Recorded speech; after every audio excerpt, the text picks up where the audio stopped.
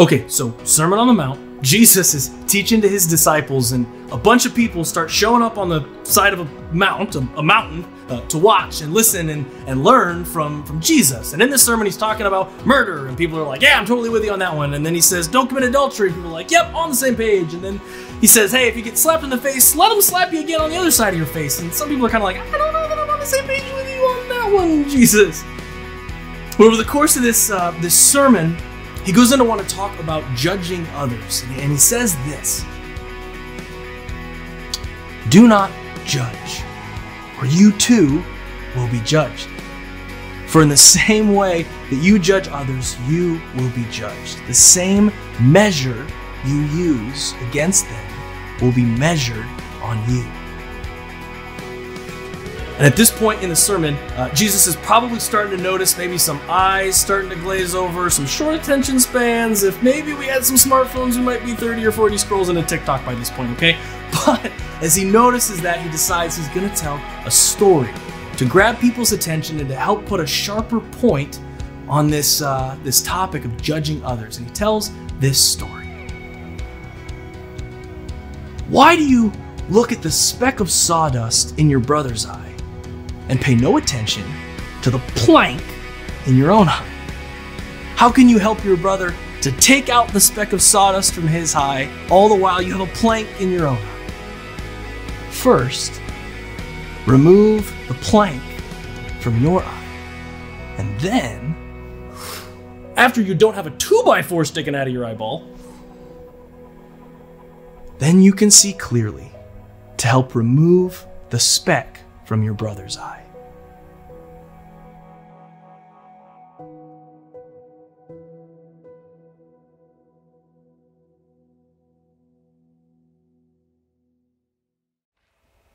Well, hey everybody, welcome to Prairie Lakes Church this weekend. I am delighted that you are here, whether you're at one of our physical locations spread all across the beautiful state of Iowa, or online campus all across Iowa and beyond. We are one church on many corners. We're really, really glad that you're here today. And I want to start today by celebrating something really, really cool. So across all of our campuses last weekend, we baptized 16 people. Amen? Yeah, it's good stuff. And awesome to see pictures of Jesus' story in the lives of his people when they get baptized. Really, really cool. And so you may not know any of those people that got baptized, but you're a part of their story because you're a part of Prairie Lakes Church. So thanks for giving, thanks for inviting, thanks for serving. It's making a huge impact all across Iowa and beyond. So well done there. And ready or not, guys, it's Super Bowl weekend. So here's my baseline thing before we begin. How many of you, like Pastor John, are giant Chiefs fans and you're pulling for the Chiefs today? How many of you, Chiefs fans? How many of you are pulling for the Philadelphia Eagles? How many of you don't care, you just want good food and funny commercials? There's a lot of people in that boat, I know. So I should cheer for Kansas City because I grew up in Lincoln, Nebraska, which is really close to Kansas City, but there are 3 former Huskers playing for the Philadelphia Eagles. So even though I don't like Phillies fans, I got to cheer for Philadelphia because of the Husker connection. As a Husker fan, I got to do it. So love me or hate me, I'm cheering for the Eagles today.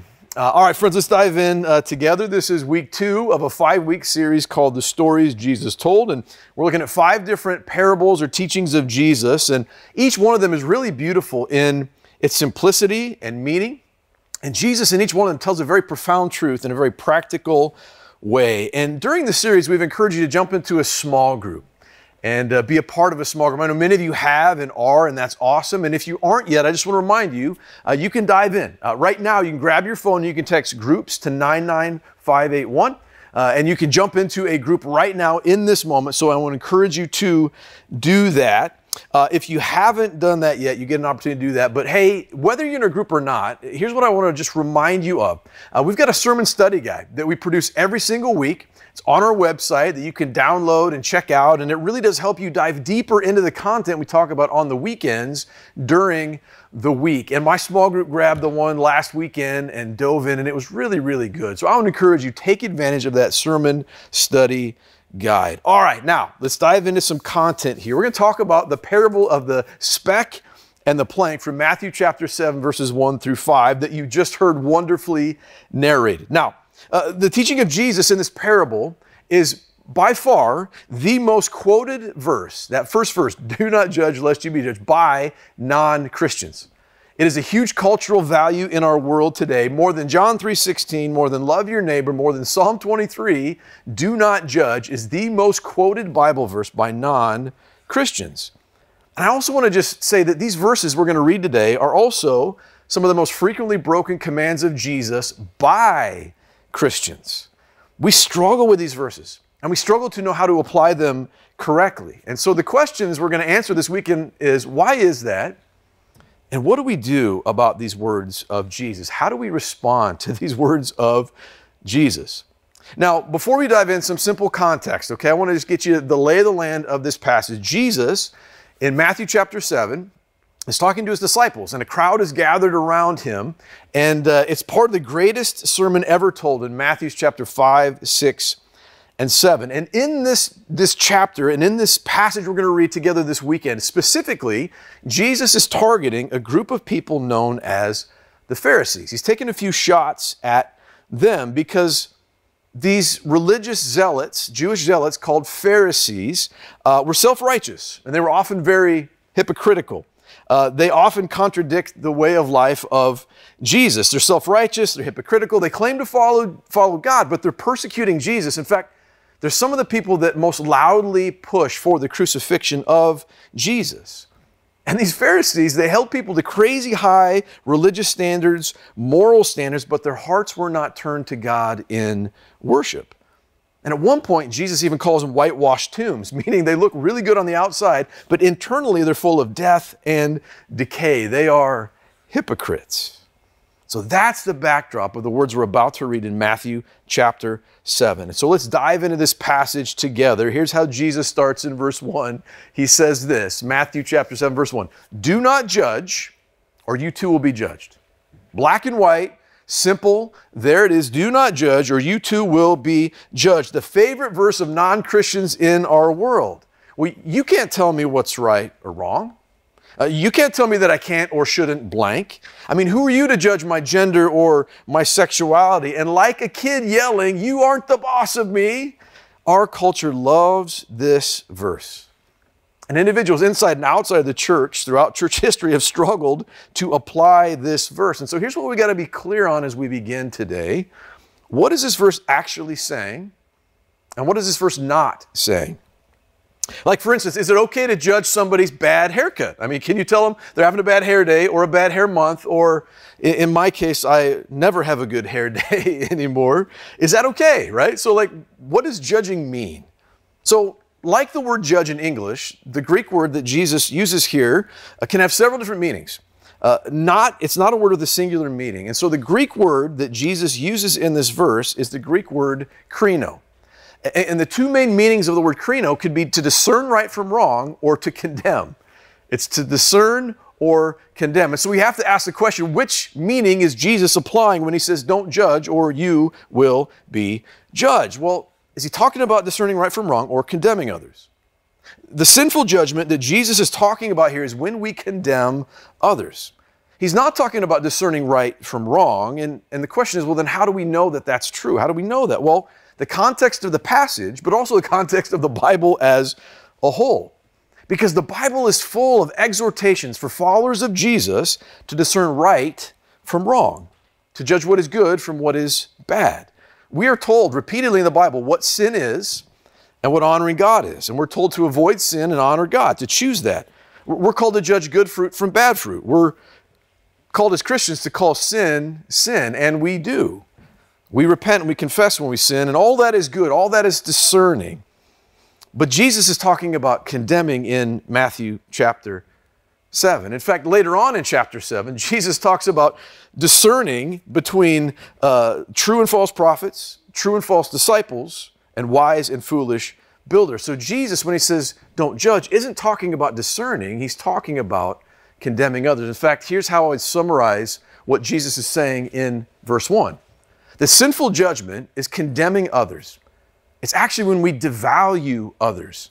It's when we push others down in our hearts and minds in order to lift others up. When Jesus says, don't judge or you will be judged, he's essentially saying this, don't condemn or you will be condemn. Don't devalue others. Don't push others down just to lift yourself up. That's what Jesus is warning about in verse 1. Now, I've shared this example before, but I am a judgmental driver. When I sin the most, it's when I'm behind the wheel of a car, okay? I am a pharisaical driver. When people are driving around me and I get these 10-second little snippets or interactions of people, I can judge people very quickly based on how they are driving and whether they're a perfect driver just like me. And I say not nice things about people in my car when I'm driving. And when I say not nice things, I don't mean like, hey buddy, you're a bad driver. I mean things I can't say right now in the middle of a message at church. And it's embarrassing and it's not good, but I'm so quick to judge people based on how they drive, and it's not okay and it's not good. But maybe for you, you find your source of judgment of others in your life based on political affiliation or party. And maybe for you, you're really quick to judge people on the other side of the political aisle. And we can so easily push people down who don't align with us or agree with us politically. Or maybe for you, it's easy for you to judge people of a different skin color, a different physical appearance, a different kind of neighborhood than you live in, different kind of clothes they might wear, even the team they represent on their jersey. We can often make incredible leaps about people into judgment and devalue other people based on how we see them or the things that they represent. In fact, there's a pattern that we often fall into when it comes to sinfully judging the people around us. And I've seen this pattern at work over and over again where we push people down and elevate ourselves. And here's how the pathway towards judgment often works in our lives. It goes from observation to assumption to judgment and then to marginalization. So observation, we observe a behavior about someone, and whether it be a 10-second snippet or a bunch of different snippets, but we see someone behaving a certain way, saying a certain thing, or looking a certain way, and we start to make assumptions about that person based on that snippet. And to be fair, sometimes those observations are correct, but many times they're wrong. And it's not sinful to make observations. It's not sinful to make assumptions. In fact, people make it all the time about me. And I think a lot of times we've been in spots where we've had assumptions made about us that are not true, and we usually don't like that. And I get this every time I tell people what I do for a living, that I'm a pastor. They're kind of like, oh. And I can tell they're making assumptions. And this is not sinful, okay? We do this all the time. But the problem is when we let our observations and our assumptions turn to sinful judgment, it's sinful and wrong and bad. When we start to judge a person, devalue a person, press them down to elevate ourselves based on these two things, that's what Jesus is saying don't do. And if we continue in sinful judgment, it leads to marginalization of people in our lives. And here's what I mean by that. If our assumptions lead to sinful judgment, we push others down, if we continue in that judgment and we don't repent of that and we don't confess that to God or turn around, it leads to marginalization and hatred. And here's what I mean by that. If I can justify sinfully judging someone and pushing them down, devaluing them, it's not long before I can justify doing or saying virtually anything to that coworker, that political group, that religious group, or that neighbor in my little Iowa because blank, whatever that is. It is a predictable pattern that we often walk down. And Jesus invites us as his followers to break that pathway. That when we make observations and then assumptions, to not let that go into sinful judgment. And we're going to talk about how to do that in just a few minutes. But I love this quote by Greg Boyd. Greg Boyd is a pastor in the Twin Cities, and he gave a message about 17 or 18 years ago, and he said this, and I love this quote. He said, "You cannot love and judge," meaning condemn, "at the same time. It's impossible to ascribe unsurpassable worth to others when you're using others to ascribe worth to yourself." When we let our observations and assumptions turn into sinful judgment, it's impossible to love that person while at the same time pressing them down and devaluing them for whatever reason we've put up in our minds and hearts that we should be doing that. It is impossible to love and judge at the same time. I think it's important for us to just remember that. And some of you right now are in a spot where you're like feeling a little bit convicted. And I think that's a really, really good thing. And that's why Jesus says these words. But Jesus takes it another step. And look what he says in verse 2 of Matthew 7. He says, "For in the same way you judge others, you condemn others, you will be condemned. You will be judged. And with the measure you use, it will be measured to you. He says, hey, when you press people down, it comes back on you. It swings back on you. And I love the honesty of Jesus because this plays out in all of our lives. So here's a risky exercise I want to invite you to participate in right now. Here's what I want you to do. And I'm not kidding. I want you to think about the most judgmental person you know right now. Don't point, okay? But just think about them right now in your life. Think about the person who always makes himself superior to others, who's always talking down about people or speaking badly about others, who's always trying to lift themselves up by stepping on people around them. Think about the ways they've hurt you, maybe even the ways that they've caused disdain for the name of Christ because they say they're a Christian, but they condemn people all the time. Now, you got that person? How many of you just thought of yourself? Like nobody, right? None of you thought of yourself. None of us do. But I want you to think about that person in your life right now. And here's what I want you to imagine. I want you to imagine that person just got in trouble. Like they blew it at school, at work, maybe legally. They got found out. They got caught. They're in it deep, okay? They're in trouble. That person who's so judgmental is being judged. How do you feel about that? You feel good? You feel satisfied?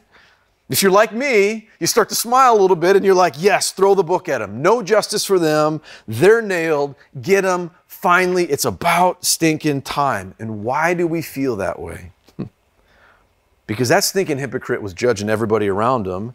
They mistreated and marginalized all kinds of people. And now it's swinging back on them. And this principle is so true that those that devalue others and judge others by putting them down, they are the people that are often judged the harshest by others in their lives.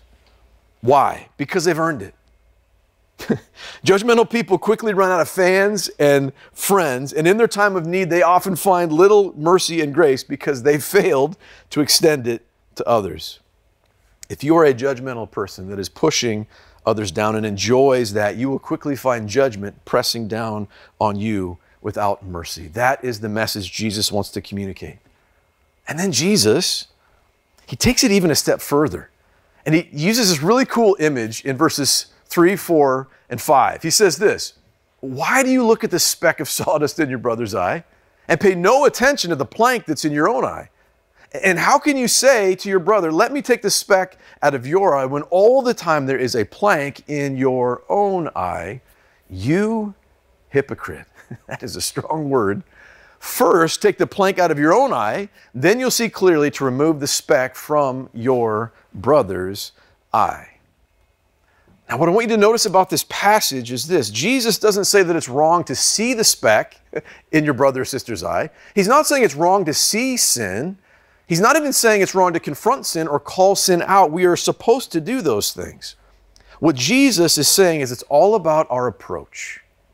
It's all about our heart behind confrontation or seeing sin in someone else. It's about whether or not we're doing it in love or judgment. See, what Jesus was so opposed to the Pharisees about, and what Jesus is so opposed in our lives about, is not the strength of our belief, but the hypocritical nature of our hearts. The type of judgment or correcting that Jesus is opposed to is self-righteous, hypocritical judgment, which is correcting that is done in a self-seeking way and not love. So I've got my beautiful 2x4 here, my plank. And this represents self-righteousness. And self-righteousness believes that we are good because of what we've done. In fact, it believes that we're superior because of some moral or behavioral standard that we hit that the people around us don't. And so we push people down. We view people as less than because I'm self-righteous, I'm better, I'm good because of X, Y, and Z. But the problem with self-righteousness is that it leads to blindness. When we elevate ourselves and we push others around us down, we become blind. We sinfully judge others and ignore our own sinfulness and brokenness, and we become blind. And by the way, it looks pretty ridiculous to have a 2x4 attached to your eye. But the problem is, a lot of us, as followers of Jesus, we walk around looking like this, and we're not aware that we're looking like this because we are blind by our self-righteousness. Let me give you an example. We're at work, and all of a sudden we say, oh, good grief. she's gossiping about her coworkers again. And I can't believe it. There's a speck in her eye, and I need to take that speck out of her eye. All the while you got a 2x4 in your eye, because while you're focused on her gossiping, you're cheating at work and you're cutting corners. There's a plank in your eye. You're not aware of it, and it's hypocritical and it's self-righteous for you to say, hey, let me take care of that little tiny piece of sawdust because you got a plank in your own eye. Or maybe you're in a spot where you're struggling because you're angry and you're ticked off and there's a plank in your eye because your accountability partner confessed to you that this last weekend they looked at pornography. And you're ticked off and you're frustrated with them and you're like, why can't they just stop? It's the third time in the last 2 months he's confessed this sin to me, and you're so fired up and you're so mad you just want to remove that little speck from his eye, and all the while you are texting inappropriately a woman that is not your wife. And you're walking around looking like this, hypocritical, self-righteous, devaluing and judging others, all the while you got a giant 2x4 in your eye. This is what Jesus is telling us not to do. Not to do. This is what the Pharisees walked around and did. They had a giant plank in their eyes, and they tried to tell everybody around them that they're superior, all the while there is deep sin in their own lives. And my friends, this crazy image is what the watching world often sees when they see Christians. They see us running around, sinfully judging all the people around us, holding them to our standards, all the while they go, but what about you? And what about that thing in your life? See, self-righteous judgment and confrontation is always about proving how good you are. And really, self-righteous judgment and confrontation is always about how you're not loving or helping the people around you. It's about pushing others down. It's hypocritical. And Jesus wanted to remind the disciples 2,000 years ago, and he wants to remind you today that you are no better off than the person that you're confronting. That you're no better off, that you need as much mercy and grace as they do, and that you've got stuff in your eyes too. In fact, it's often the people that pretend not to need grace and forgiveness or repentance that often need it the most. But love confronts differently. Love seeks to restore gently and correct gently. It seeks to build up people and elevate others, to pull people up. It empathizes with others. It refuses to make superficial judgments about people based on little snippets or to hypocritically pretend to be better than others. And I want to let you in on a little secret that I've learned from being a pastor for about 20 years. And here's the secret. Often the people who are the loudest, who get on their soapbox the most, who condemn and judge others the most, those are the people that have the most to hide. They're the ones that have the most to hide. The people that I talk to that grumble, they come to Prairie Lakes Church and they're like, oh, you know, all the church cares about is my money. All God cares about is my money. Or I don't like the way Prairie Lakes Church handles finances. Those are often the people that don't give or give the least. They're not generous in their lives.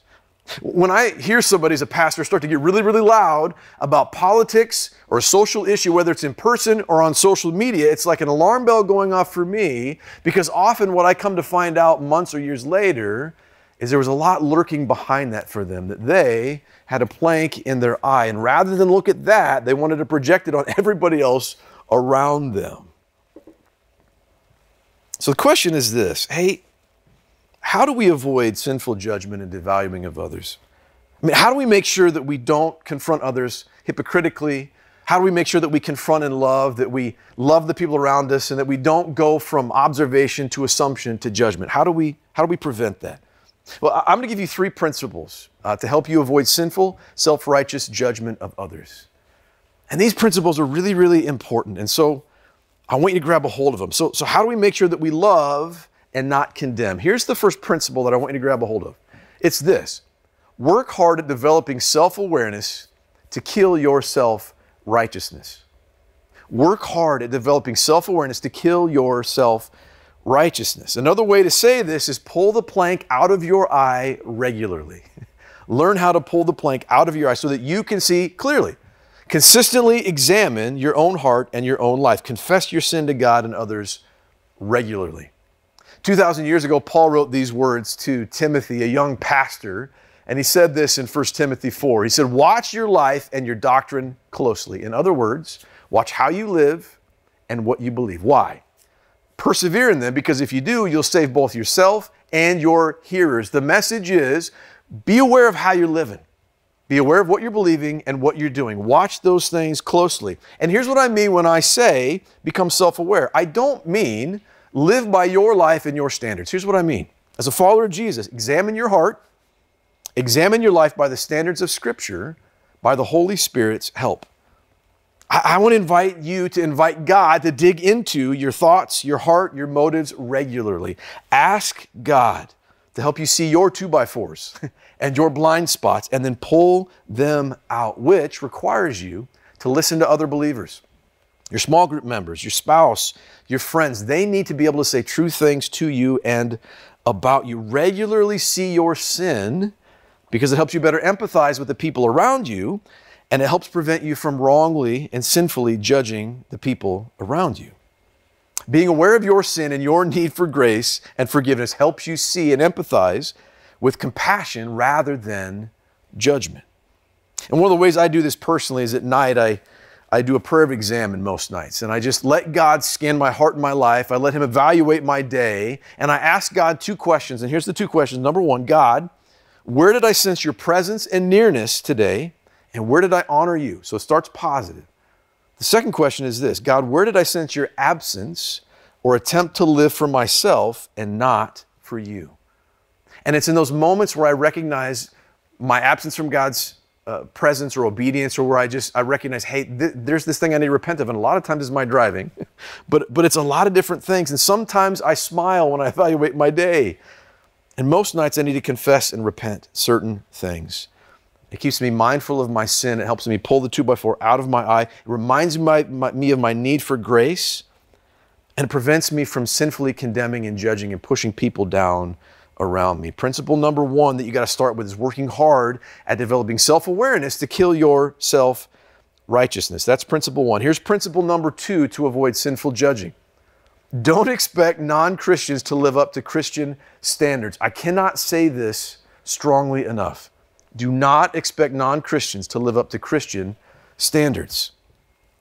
2,000 years ago, Paul wrote these beautiful words and these freeing words to the churches around Corinth that, by the way, Corinth was really, really messed up like our world today. And he says this in 1 Corinthians 5. What business is it of mine to judge those outside the church? Are you not to judge those inside the church?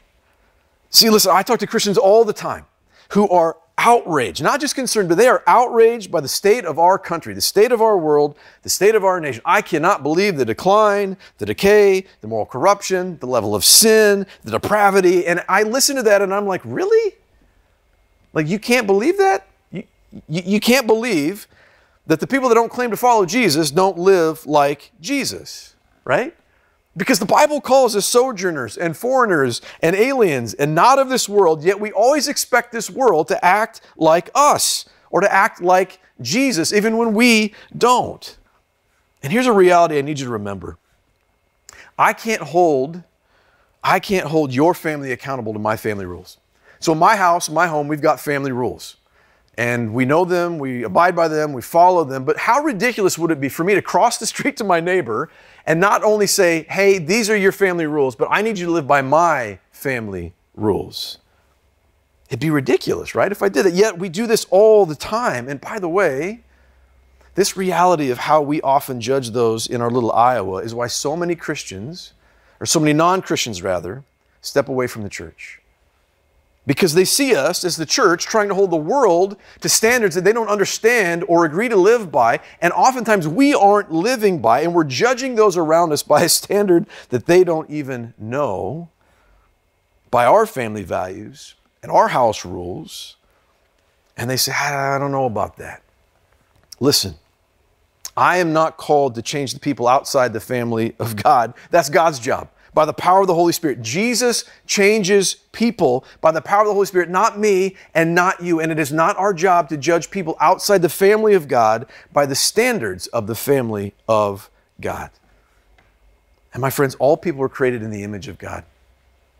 All people, whether they follow Jesus or not, are image bearers of God. And when we judge those outside the family of God by our family rules, we walk around with giant planks in our eyes and we look and act in ways that push people away from the family of God. And my friends, this is why we're a no matter church. No matter who you are, where you've been, what you've done, or what's been done to you before, God loves you, and you can look for God at Prairie Lakes Church. You can belong before you believe. We, as God's people at Prairie Lakes, we need to constantly live up to that standard. To not judge sinfully when someone walks through our doors who isn't there yet. We don't hold people in our seats to standards that we follow if they're not there yet. We are a no matter church. And so my encouragement, friends, is this: stop sinfully judging those outside the family of God by our family values and standards. It frees you in a lot of really incredible ways. That's principle number 2. Don't hold non-Christians to Christian standards. Here's the third principle that I want you to learn and follow and practice. It's this: restore fallen believers gently. Within the family of God, this is one of our rules. We restore people in our family gently. If someone in the church is caught in sin, if they're trapped by sin, if they're found out, we restore them and communicate with them gently. And this is true whether it's a small group member, a fellow volunteer, a friend, an accountability partner, a neighbor. We restore people within the family of God gently. We don't judge hypocritically. We don't drop the hammer on them. We restore them gently. And the question is like, well, why? Well, the Bible tells us so. Here's what Galatians 6:1 says. Brothers and sisters, if someone is caught in a sin, you who live by the Spirit should restore that person gently, but watch yourselves, or you may also be tempted. Watch yourselves. We restore people gently, but we're also careful because we know that we might have planks in our own eyes. And Paul wrote these words to the churches around Galatia because he knows the importance of restoring people gently. He knows the temptation to be judgmental and to value those you're restoring. And he knows that it's easy to keep the plank in your own eye. And he knows that he needs grace and that he's not immune to stumbling. And let's be honest, friends, someday you will be the one that needs to be restored. So treat them the way you'd want to be treated when you fall, struggle, and sin. Now, within the family of God, within the church, we call sin, sin. But we don't kick our brothers and sisters when they're down. We don't shoot our wounded. We love them. We value them. And I've seen this done really well, and I've seen this done poorly. I've seen couples that are going through all kinds of marital stuff, put all of their marital dirty laundry on social media, and that is not a loving, gentle way to manage that. But I've also been a part of a lot of different conversations at Prairie Lakes with staffers, members, volunteer leaders, where we've had to restore them, where there's been a significant sin. We've had to walk through a process of reconciliation. And I just got to tell you, when it's done in love, without sinful judgment, when it's done in love and it's done gently, it is a beautiful thing to see somebody walk that line back to restoration. It's a beautiful thing. But we restore one another within the church. We restore fallen believers gently. Okay, that's who we are. It's a part of our house family rules. So those are the 3 principles that I want to encourage you to live by, because when you do, it takes the plank out of your eye and allows you to see clearly so that you can love the people around you. Remember that you need grace, and love and not sinfully judge. Hey, as we conclude, I want to just let you know in just a moment, we're going to go to a time of communion. And really it is a time to evaluate your heart and your life. Before we do, I want to just give you one more verse that I think is really, really helpful with this issue of judgment. And it's John 1:14. And it says this: the Word, meaning Jesus Christ, became flesh and made his dwelling among us. And we've seen his glory, the glory of the one and only Son who came from the Father, full of grace and truth. Grace and truth. Jesus was full of grace and truth. He wasn't either or. And we need to constantly balance grace and truth. And part of loving people and not sinfully judging them is balancing grace and truth. If we're all grace and no truth, that leads to license, right? Anything goes. And that's not what we've called to be as Christians. That's not who we're called to be. If we're all truth and no grace, it leads to rebellion and self-righteousness and judgment. And that's not what we've been called to as Christians either. It is grace and truth. And my friends, there's a reason why grace is listed first. Because without grace, truth cannot be heard. Jesus in Matthew 7 is warning us, hey, lead with grace. Don't always lead with truth. Watch how you confront others. Love others. Don't push them down. Lift people up. Encourage people. Don't sinfully judge. And when you need to correct, do it gently and in love. In just a moment, we're going to be able to reflect on how well we're doing in this area with communion. Before we do that, though, let's pray together right now. Hey, Lord, thank you for these words of yours from 2,000 years ago. God, thank you for your grace and your truth, and thank you that your words often convict us and correct us like the words we just read. As we enter into a time of communion and reflection, God, we ask that you would speak to us, reveal to us where we may be sinfully judging others, and God, point out any self-righteous beliefs or self-righteous attitudes that we have. Help us to repent and to confess anything we need to. And God, remind us of our need for grace and forgiveness in this moment. It's in the mighty name of Jesus we all pray together. Amen.